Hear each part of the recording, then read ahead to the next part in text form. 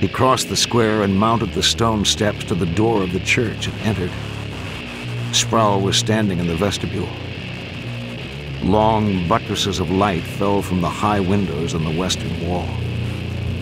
There were no pews in the church, and the stone floor was heaped with the scalped and naked and partly eaten bodies of some 40 souls who'd barricaded themselves in this house of God against the heathen.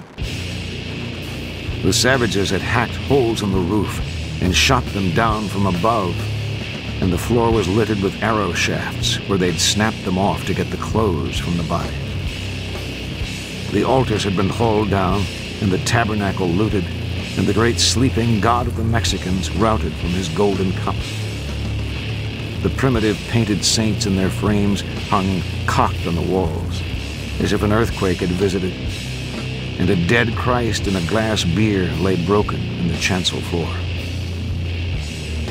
The murdered lay in a great pool of their communal blood. It had set up into a sort of pudding, crossed everywhere with the tracks of wolves or dogs, and along the edges it had dried and cracked into a burgundy ceramic. Blood lay in dark tongues on the floor, and blood grouted the flagstones, and it ran in the vestibule where the stones were cupped from the feet of the faithful and their fathers before them, and it had threaded its way down the steps and dripped from the stones among the dark red tracks of the scavengers. Sproul turned and looked at the kid as if he'd know his thoughts, but the kid just shook his head.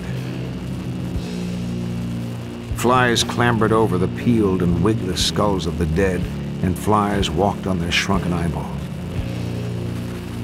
"Come on," said the kid. They crossed the square in the last of the light and went down the narrow street. In the doorway there lay a dead child with 2 buzzards sitting on it. Sproul shooed his good hand at the buzzards, and they baited and hissed and flapped clumsily, but they did not fly. They set forth in the morning with first light, while wolves slank from the doorways and dissolved in the fog of the streets. They went by the southwest road the way the savages had come. A little sandy stream, cottonwoods, 3 white goats. They waded a ford where women lay dead at their wash. They struggled all day across a terra damnata of smoking slag, passing from time to time the bloated shapes of dead mules or horses. By evening they had drunk all the water they carried.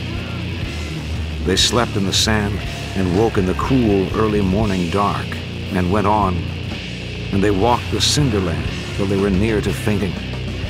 In the afternoon they came upon a carreta in the trace, tilted on its tongue, the great wheels cut from rounds of a cottonwood trunk and pinned to the axle trees with tenons. They crawled under it for shade and slept until dark and went on. The rind of a moon that had been in the sky all day was gone, and they followed the trail through the desert by starlight, the Pleiades straight overhead and very small, and the Great Bear walking the mountains to the north. "My arm stinks," said Sproul. "What?"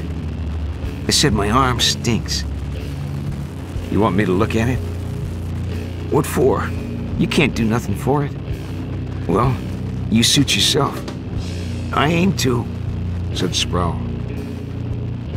They went on. Twice in the night they heard the little prairie vipers rattle among the scrub, and they were afraid. With the dawn they were climbing among shale and whinstone under the wall of a dark monocline where turrets stood like basalt prophets. And they passed by the side of the road little wooden crosses propped in cairns of stone where travelers had met with death.